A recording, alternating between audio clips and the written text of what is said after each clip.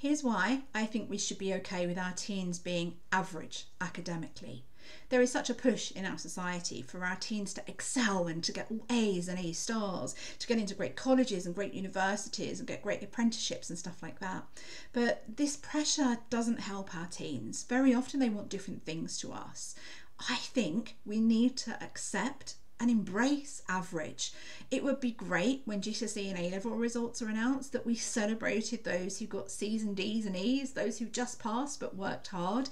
It would be great that we celebrated those who have got that apprenticeship in plumbing or electrician apprenticeship or building, you know, those trades that are so needed in society today. Why do we only celebrate those who are academically outstanding, who are effectively lucky in genetics and maybe privileged and where they grew up and lucky with their schools and their teachers and the exam questions?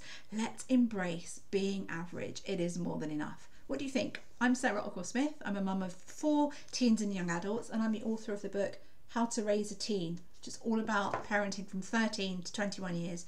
It's out now. I'd love to hear what you think. Drop me a comment below. Thanks for listening.